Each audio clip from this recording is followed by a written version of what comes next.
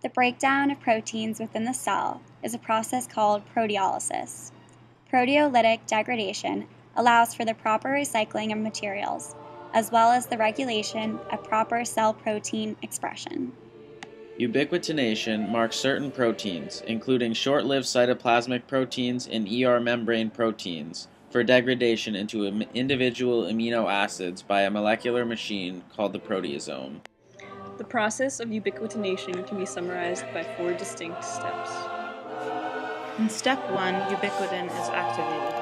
A protein called E1, also known as the ubiquitin activating enzyme, catalyzes the formation of a covalent thioester bond between itself and ubiquitin.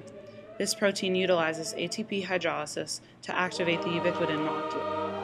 In step 2, activated ubiquitin is transferred from E1 to an E2 enzyme, also known as the ubiquitin conjugating or carrier enzyme. E2 confers specificity to the ubiquitin. In step 3, E3, or ubiquitin ligase, catalyzes the transfer of ubiquitin from E2 to a protein substrate. There are hundreds of E3s that confer further specificity to protein substrates.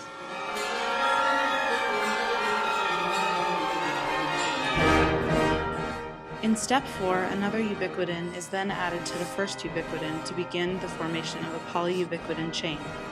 Once 4 or more ubiquitins are added to the chain, the protein is successfully marked to be degraded by the proteasome.